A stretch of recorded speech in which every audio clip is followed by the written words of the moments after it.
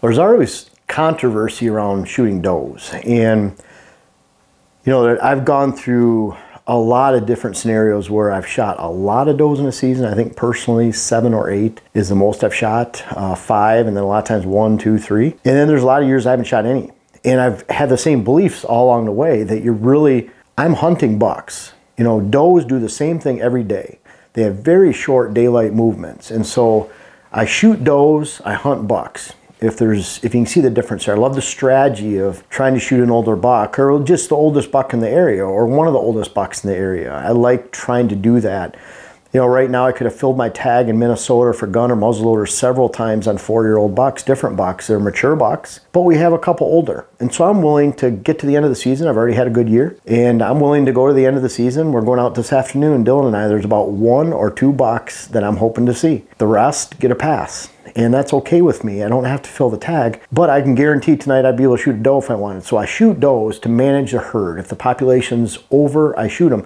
Because I've seen the extreme where I've been in the UP in Michigan, 50% of all fawns die in an average winter in the UP in Michigan. Think about that, 50%. It's an average of 50,000 fawns per year. In a harsh winter, 90% of all fawns die and 50% of yearling deer. A yearling is not a fawn. A yearling is a 1.5 year old. So think about that. You can wipe out almost an age class with a heavy winter up there, and that's happened. I think it was winters in 95 to 97. They lost 350,000 total deer. So in an area like that, I started coming up in QDMA and following the QDMA principles, bought property in 99, built that property, wrote about it in 2004 as my first article. It's actually framed right over there behind Dylan where we're filming. But I talked about in that article how I hadn't shot a doe, and that was still QDMA. In fact, they gave me the QDMA Deer Manager of the Year Award in 2004, and I hadn't shot a doe in 5 years on that land because you're in herd building mode. In an area like that, it's so different. They get in trap out in the deer yards, and over 20% of does that they trapped out in the deer yard were 10 years of age or older, which is crazy. But you need those older does for the sustainability of the herd in areas like that. So I started cutting my teeth in the thumb area in Michigan in the 80s, mid to late 80s, where there was over 50 deer per square mile. I mean, that was shoot every doe you see, totally different philosophy. And then I go up to the UP of Michigan, and there's a lot of times where I've sat out in the swamps on opening day of gun season. I've seen very little doe out there, very few. In fact, I've seen way more bucks than does. I've seen both ends of the spectrum where you should shoot does, you shouldn't shoot does, you should build your herd. But bottom line is, and you can almost skip down to number 2 right here, is just because you have a doe tag does not mean it's appropriate, responsible to shoot a doe. You have to use a little thought. Just because the DNR gives you a tag, they can't go to your XYZ land, public land or private, and say you need to shoot does on this land or you need to not shoot does. No one's going to hold your hand. But I see a lot of people that shoot does and then complain that the DNR somehow lowered the deer numbers the next year and they're having a crappy season. They have no one to blame but themselves. I've seen people do that up in the UP of Michigan where you have 5 deer per square mile or less, and someone shooting a couple does in a bait pile behind their cabin in a very remote wilderness area. Literally, there's sections of land up there that don't have deer because they're still void of deer from those big winter loss days 10 years ago, 20 years ago. They're not replenishing. Until an area gets overpopulated, you're not going to have deer move in, and that's a fact. So here they wipe out their only does in the area, and then they complain about the deer numbers. They're not there. The wolves, they blame it on sugar beaters. People coming from downstate and going to a cabin, and when really just shooting a couple does in an area like that can be the deer herd of sustainability for the next few years to come. So there's a lot to think about when it comes to shooting does, and I wanted to cover this topic. But again, just because you have a tag doesn't mean it's responsible or appropriate to shoot a doe, and that's really, really important to understand that. When not to shoot does, you know, we'll start off with number 1 here. Most big wood settings, most wilderness settings that don't have ag, that don't have high quality cover, that are in more northern regions, are not going to have big deer herds. You're talking 10, 15 deer per square mile. In those areas, really think twice about shooting a doe. And you know, look around. Do we have high deer numbers? If you don't shoot a doe. If you have high deer numbers, shoot does. And what's a high deer number? Well, it could be that and I like watching trends. So let's say you've been hunting an area for 5 or 10 years, you see the deer numbers are 2, 3 times what they were, well, shoot some does. if you think there's too many. If they're lower than they were 5 years ago, maybe let the population go back up. But you have a lot of ability to practice trigger control in an area like that to raise or lower population, especially where there's not a lot of deer, and each time you pull a trigger can be a drastic consequence that follows, or if you don't. And usually when you need to lower deer numbers, you're not talking about just shooting one doe. You're talking about shooting several. One doe typically doesn't make a difference in an area except in extreme circumstances. But most wilderness, big wood areas, and this really applies to public land. A lot of areas in public land and extreme wilderness, big woods areas. Now I'll think of like in areas where you can bait. You can draw deer from miles away. Maybe yarding migration areas where deer move 15, 20 miles, like in the UP of Michigan, northern Wisconsin, northern Minnesota, upstate New York. Areas where deer move a long ways to find winter cover and they stay there all year. Well, if you're hunting an area where lots of deer are passing through, you're making a decision to shoot deer, and it looks like there's a lot of does, but those does are funneling down from huge, giant, vast areas of not a lot of deer. So you have to think about those. Just because you have a doe tag, I don't like states where they'll take an entire state, and with your gun license you get 2 doe tags automatically for every area. And that's really irresponsible, because not every year, I would estimate when I go to client properties, and I'll visit about 100 this year, 80, 110 last year, 105, 125 the year before. I would say probably, and Dylan, I want your opinion on this too, but I would say about a third of all properties I go to need to shoot a lot more does, a lot more. I agree with that. And they're not, they had trouble often because here they have these big expensive properties. They do a lot of work, put a lot of time into it, and they hunt primarily by themselves. They don't have enough tags. They don't have enough time. So some people have the ability to shoot a lot of does, some people don't. And I'd say about a third of properties don't need to shoot any does. Yeah. They're in herd building mode. Yeah. They don't have good habitat. They haven't had good hunting practices. There's not a deer on the property. And then about a third, if they shoot a doe or two or not a big deal. It's not going to have any negative, positive impact either way. It's you get some for some meat. That's kind of how I look at it. And I think you could apply that to most areas in the country, except for when you get on public land, even less likely that you should be shooting a doe if you care about the deer numbers in that area. At least, again, shooting 1 or 2 does in a big, vast area probably is going to make a big difference. But so most public lands, big woods, wilderness areas, think about that. Again, tags lie. Just because you have a tag doesn't mean you need to shoot does. Just because you don't have a tag doesn't mean you don't need to shoot does. Find someone else that has tags. You might need to find more tags. It might not give you enough. And again, that's not the DNR's fault or state's fault. That's just they can't go down and micromanage every 40-acre parcel in the entire country, entire state. Timing. This is critical, even if you need to shoot does. And some of these are random thoughts, not necessarily in order. But think about timing of shooting does. If you're shooting does on opening day of gun season, you have no one to blame but yourself if you don't see bucks or the kind of bucks you want after opening day of gun season. Unless you have a buck on the ground, I would not shoot a doe on opening day of gun season. Think about the beginning of the season. You look at it like this. I draw this all the time. You have the beginning of the season right here. You have the end of the season right here. When you could shoot does, this is beginning right here. Let's say this is 10-1. This is 1-1, January 1st. And you have this timeline right here. Well, this is a great time to shoot does. Beginning to the end of the season, all the way until you get to this middle point right here, which is gun season, November 15th in Michigan. After that point, that opportunity increases. So think about this is the most sacred time of the year, spiraling outward. That's when you have to be very careful when you're shooting does, because every decision you make bumps deer off your land. We have a 30-acre parcel in Wisconsin. We hunt a lot. When I shoot a doe there, I want to make sure that's at a time where I'm not affecting the buck hunt, because again, we can go out and shoot does anytime we want. I'm not going to do it at a time when I'm sacrificing the lowest hole in the bucket, which is the oldest buck age class in the area. They're independent thinkers. They act differently. Same intelligence levels, but they think and act as a sold deer. They made decisions that have kept them alive for a long time. Those older bucks, does think herd mentality. They do and think and act. They don't move very far during the day. They move from bedding to feeding, and then after night, after dark, who cares where they go? But I always have that lowest hole in the bucket of bucks, and I talk about that all the time because it's a whole lot harder for us to say, okay, we're going to go out and shoot a 5-year-old buck tonight. I could go say, and almost pick the age, we're going to go shoot a 4 to 6-year-old doe tonight. And we could do that even without a lot of doe numbers on the property, because they do the same thing every day. We see their tracks, we see the sign, we see them from stands. We know what they're doing, pretty easy. So think when you're shooting a doe, how it's affecting the rest of your goals, because a few does, I always bring up the example of a client of mine that shot 5 does one year on opening day, 3 does the next, and then they wonder where the deer are at during gun season in Wisconsin and later on in the season. In fact, it affected the numbers for the 3rd and 4th years after that, because they're in more of a wilderness area without ag, and they really slaughtered some does, and it affected their hunt. It affected their numbers for later. Really bad decision to shoot on opening day, unless you need to shoot them. You have a buck down, you already have to go in there and get it anyways. That's a great opportunity, even during the rut.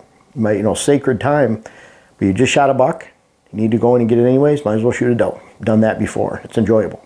Bad habitat practices. What I mean by this is, if you have, someone's just making a comment on YouTube this morning, they talked about, they have, let's say, a 300-acre parcel and 220 in hardwoods, and then they have an 80-acre hayfield. All they're seeing are a bunch of does. Well, they don't have great cover, they don't have fall food sources, and they have the perfect summer food source of a bunch of hay, where it pulls in does and fawns from all around to feed in that hayfield. They probably professionally manicure it, cut it 3 times a year, 4 times a year, whatever it takes. And they supply their property with a lot of does and fawns, but there's really nothing left over for bucks. No buck cover, no buck food during the fall, and bucks will travel a great distance during the fall to find food. You can't build a good quality herd with just TSI, timber stand improvement, on your property and great habitat improvement. You have to have food. And food comes more in the form of just hardwood regeneration, mass crop, fruit crops. It comes in the form, if you have private land, of high quality food plots. You have to have food plots on private land. If you don't, someone puts it in a mile away, they're gonna take all your deer. And it doesn't take much, because a lot of people plant food plots these days. You wonder, where'd the deer go this fall? Where are they at? Well, they're probably a mile away on food, especially those mature bucks. They'll travel great distances to find food, especially if it's unpressured, and especially if it's adjacent to good habitat. So it's a twofold thing. You need hardwood regeneration, shrub tips, briars. You need browse, that browse class. I consider acorns browse. They're not enough of a food source to drive a deer herd, to build a deer herd, to build sex ratios, adequate buck age structure, but it is a food source similar to briars, woody shrub tips, hardwood regeneration. You have to have that, and then you have to have that quality food component. Now, that hardwood regeneration, briars, woody shrub tips, that becomes the major food source on public land.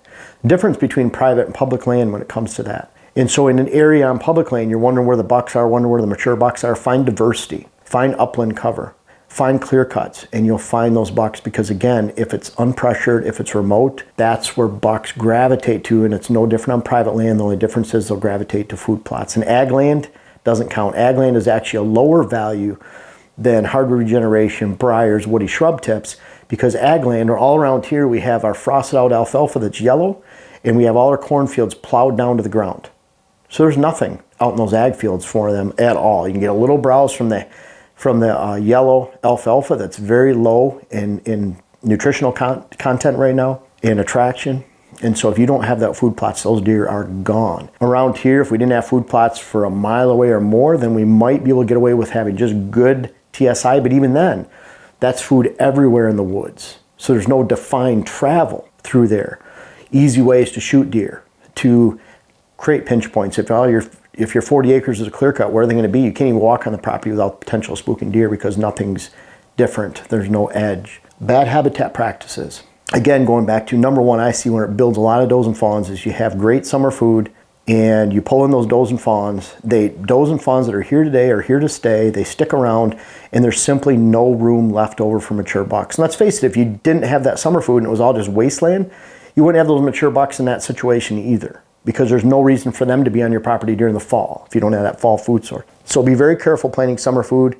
I see a lot of people that plant so much in summer food, they're battling forever this problem with too many does on their land, when the first thing you should do is get rid of the summer food.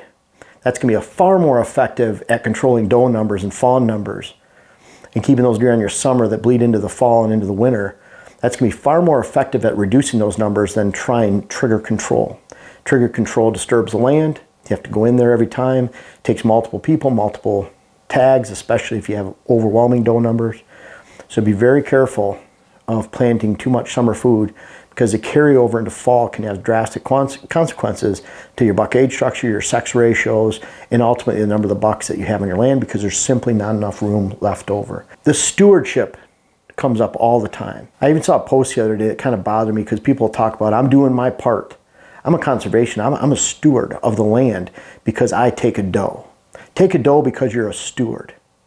I want to know the whole story, because just because you shoot a doe doesn't mean you're a steward. In fact, it could be the opposite. You're being irresponsible with the land. There's people that need to shoot does, there's people that don't. If you're in a category where you shouldn't be shooting does and you do, don't tell anyone you're a steward. Don't pat yourself on the back. In fact, you lowered deer numbers, you're hurting your hunt, you're not reaching the herd potential of your area, your herd building opportunity. And I know people that have, you know, $1 million properties, several hundred acres, and they shoot a few does a year. What a waste. How about just, you know, lease some land, 40 acres here, shoot a couple does. You don't have the $1 million investment into that land. If you have 300 acres and you're in a good ag area, you should be shooting mature bucks every single year, and you're shooting does to help manage and balance the herd when needed. But just because you shoot 3 does on your land or 4 does on your land and that's it for the year, you're woefully underperforming with the amount of resources that you have at your fingertips, no matter how much work you're doing, no matter how many native grass fields you plant, food plots you plant. Raise your expectations, because if you have a good herd, you'll have a good hunt. If you have a good hunt, you're going to have a good herd. You can't have the two without combining them. You can't have one without the other. So stewards of the land, being a conservationist, doesn't fall into a category. Just because I shoot a mature buck doesn't mean I'm a conservation or I'm a steward. Just because I plant switchgrass doesn't mean I'm a steward, because if it doesn't relate to, there's a lot. We just drove by fields today. We drove down to Rushford, an area town nearby. We go through a lot of empty pheasant habitat fields that can't hold barely a mouse during the winter time, because there's no grass standing in there or shrubs to actually hold and protect deer. Those people that have those hundreds of acres of planted near us are not being stewards of the land. Just because you have birds and butterflies and bees during the summertime isn't a good use of the land, because you can have all of it together. You could have solid patches of switchgrass that actually provide cover during the year. You could have shrubs in there. You can have the birds and butterflies and bees with pollinator blends. That's what we do. That's what I teach. But we can drive by dozens of acres and hundreds of acres, depending on the field. There's just a solid wasteland now that we have 6 to 8 inches of snow and you can see through it. Nothing can live there and cover. Just because you planted some cool mix by XYZ organization does not make you a steward of the land. You want to change your sex ratios and age structure. You do that by what you plant, the habitat that you have first. When you actually reshape things, so let's say you have too much summer food, get rid of the summer food, increase the fall food, increase the fall and winter habitat. Now you change your whole sex ratios and age structure, because you attract more bucks to the land, because you have more cover and fall food. You can advance those bucks in the next age class because you're keeping them from being shot by someone else. You have fewer does to shoot, so you're not invading the property all the time, because you got rid of your summer herd that is transferring into the fall herd. So just by making some habitat changes, some timing of when you plant food, you can drastically alter the buck age structure and sex ratios. And I haven't even talked about shooting does. You do that by changing the habitat. That's what you do first. That's why I get down here, trigger control, not the first option. That's the option when either things go really well because you have obvious resident doe numbers and you've increased the habitat for fall, winter, fall food. You are going to increase your doe numbers. You eventually have to shoot them. But if you're combining a huge summer habitat base for those fawning does that come back to the same spot and stay in the same spot every single year through the fall, then you're just exacerbating the problem. A lot of times, the typical high quality ag area property would shoot does every few years in bunches, not bunches every year. If you're shooting bunches of does every year, you're doing something wrong. That probably means you have too much summer food.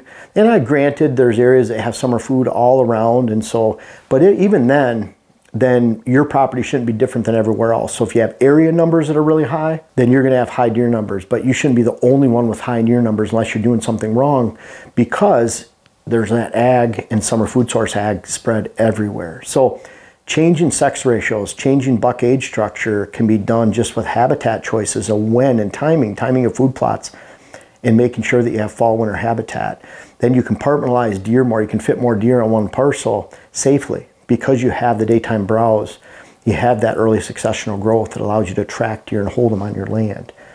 And again, trigger control. It shouldn't be your first option. In fact, if you manage your habitat correctly, then you probably won't have to shoot a lot of does. Again, it'll be in bunches every 2 years, 3 years, every other year, not every single year throughout the entire season. Number 8, let's just talk about earn a buck. People say, well, you should have to shoot it. I saw someone on a general Michigan forum just saying, anywhere in Michigan to get a buck tag, you should have to shoot a doe. Horrible advice, because again, it goes back to a third of all just regular good private land shouldn't be shooting does, let alone public land. So you take all those public land areas, you want to decimate the numbers on public land to where you don't even have a deer herd to shoot in some areas, practice earn a buck. But that being said, you know that it's not appropriate for most areas in a given state. The second thing is earn a buck, I want to say it was 32% of the harvest, 29%, 32%. I know it's around 30%. I know the exact number. It's 29 to 32%. Dylan, do you remember? Right around there. Yeah. But it's of the harvest are button bucks. You're trying to earn a buck by shooting a doe to build and earn a buck tag, but you're shooting a button buck to do so. And I've even seen cases, right? A friend of mine, I don't even mention his name, but he was in an area where he sat 10 times before he had a buck to shoot, you know, or a doe to shoot to earn his buck tag. So he's sitting there hunting this land 10 times, finally shoots one, it's a button buck. Now I can't say he consciously made the decision to shoot a button buck, but the point is that in his area, and that land that was right next to ours that he hunted, he took a long time to be able to see a doe because of the conditions in that area where it was just all open hardwoods, no summer food source, no food plots, no good cover. And so in that case, he passed up a bunch of bucks before he even saw a doe to shoot, where we had in that property next door, it was right around that time where we shot 12 does in 1 year. So we're shooting these does over here because we have good habitat, we had that, and people around us weren't, and then so we shot them. And then over here on a property next door, it's a completely different situation. So you can have, just because you need to shoot does on one property doesn't mean you need to on the adjacent property. And that's where earn a buck is a very, very bad choice. It's a necessary evil at times they found, but really not very often.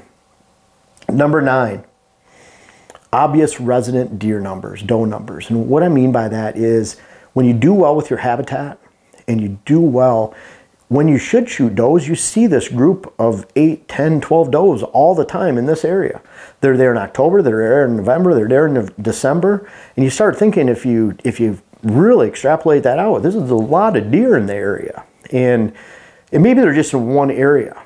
But really consider when you're shooting and when you're looking at this group of does that are coming out all the time, you might want to shoot 4 or 5 of them because they're just going to have fawns. They'll build back up the next year. And I know areas where they like watching these 10, 12, 15 does and fawns out their window, but they're just building these deer numbers. You're building this giant machine that puts away bucks. Every time you go outside, you spook deer. When you go in the woods, you spook deer. You're alerting deer on the property every time you go out, in and out then.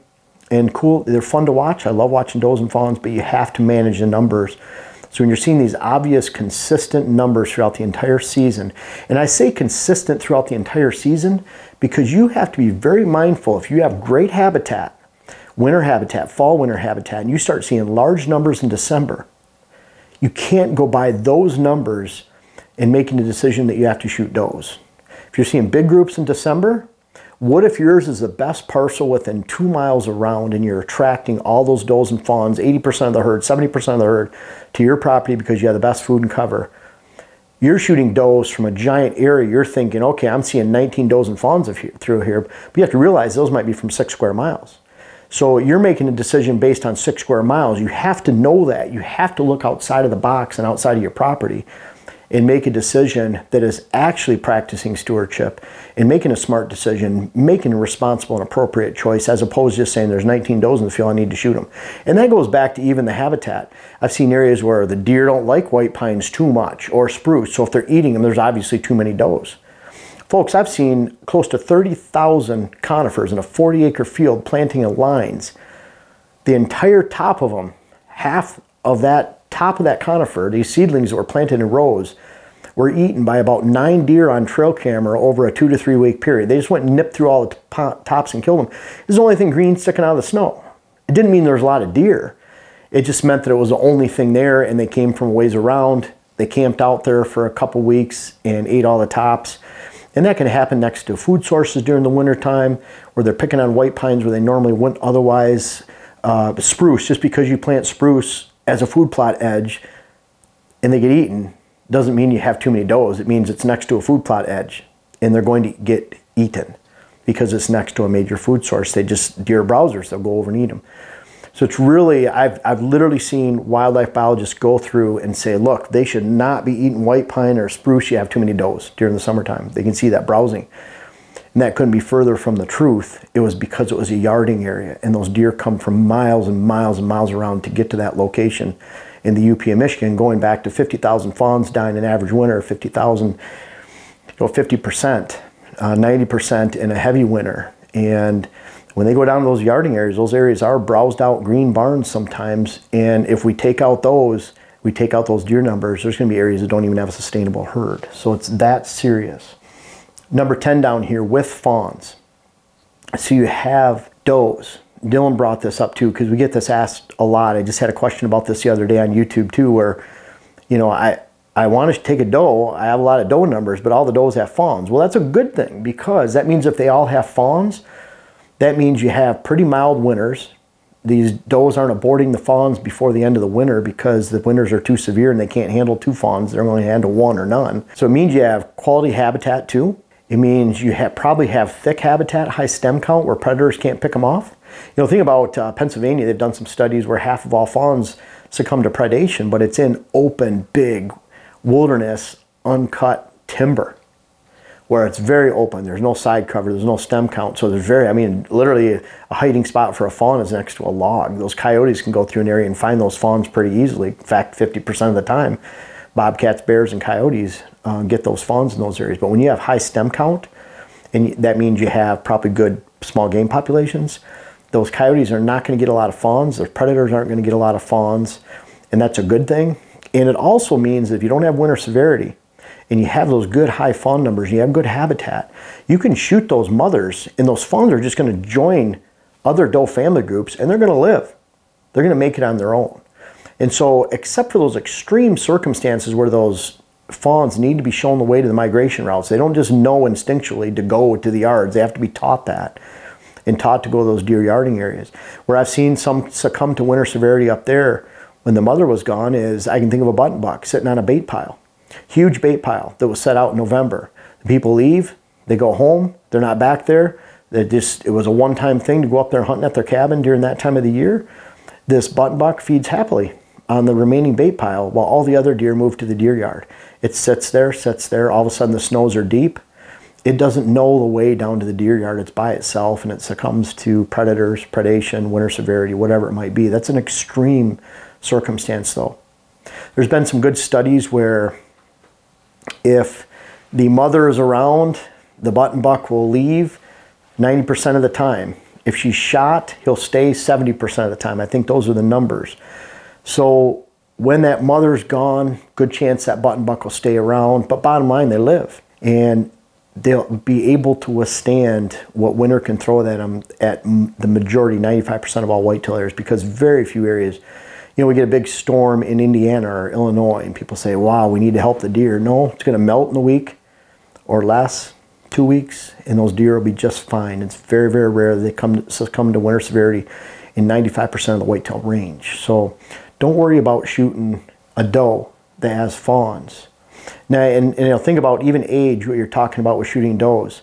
You get up in those areas that are wilderness areas and winter severity areas, the worst doe you could shoot is a highly mature doe, you know, one that's 3-4 years old or older, because winter severity can't kill them. Very few succumb to winter severity because they're big enough. They're as big or bigger than 1.5-year-old bucks, then all fawns, they can reach food and browse that other deer can't. So if you look at yarding area studies, very few mature does, let alone mature bucks. Mature bucks almost rarely ever succumb to winter severity. So in an area like that where you're looking at sustainability of the herd, you're looking at shooting older does. When you're in an area where you just need to reduce numbers, you're looking at any and every doe to try to take. And when you're shooting older does in those areas, you're also reducing the overall experience level of does in a farmland area, and that's not a bad thing either. You know, those older does are going to have more fawns. Those older does are wiser, more experienced, so they're not picking you out in tree stands as much. I'd rather the average doe in a private land area be 3.5 years old or 4, not 7, because those are a bunch of wise does running around that have probably seen you in every stand that you have at some point and can pick you out and sit there and blow and blow and blow. So there are some random thoughts kind of about shooting does, but there's a lot of people that need to shoot does. There's a lot of people that don't. Again, just because you have a tag doesn't mean you are responsible or that you're being a steward of the land by shooting a doe. It takes a lot more thought than that. And the cool thing is, no one's grading you on this. You're just looking at it. I just want you to make an informed decision. Think about your decision when you shoot a doe. Again, I hunt bucks, mature bucks. They're the lowest one in the bucket. There's not a lot of them around. So when I shoot one of those, that's the goal of owning the property. And so if I don't own this property, shoot a bunch of does, I can go just about anywhere, lease land, and go find does to shoot. Public land if I wanted to, and shoot does. They're around. But bottom line is that you need to make a decision that's informed, and you look at it and you say, you know what, I think I need to shoot some does. Well, if that's the decision, you put some thought into it, God bless you. That's a good thing. You at least thought about it. But it doesn't result to just a tag. The DNR, the state, can't come out and help you manage your land on an individual basis like that. Put a little thought into it. And in the end, should you shoot does? I don't know, that's on you. That's on you to make that decision going forward to the end of the season when we have a lot of does that we could shoot, depending on the area, or not. And certainly for next year and beyond. And think about the whole picture of how you want your property to transform. Think about sex ratios, adequate buck age structure, populations maintained in balance with the habitat. That's actually what the biological basis is of QDM. Not trophy management, just having balance. Balance in habitat, balance in deer. There's a lot of things that could actually improve by just applying a little balance, and certainly shooting does is one of those things. So good luck with your hunting. We still have a little bit left this year, and I hope this helps you make a decision for shooting does this year and beyond. Folks, I want to make sure you check out my web class video series, whether it's how to design your food plot program or how to design your property in general. And we have a new one coming out that'll be how to hunt the rut. But these bucks back here are a testament. Some of these bucks go back to 93. They're even in different states. I urge you to check out those web classes so that you can help yourself, help your land, help your hunt. The link is in the description. And also for those that have tried them out, I encourage you to offer some feedback in the comments below. Thank you.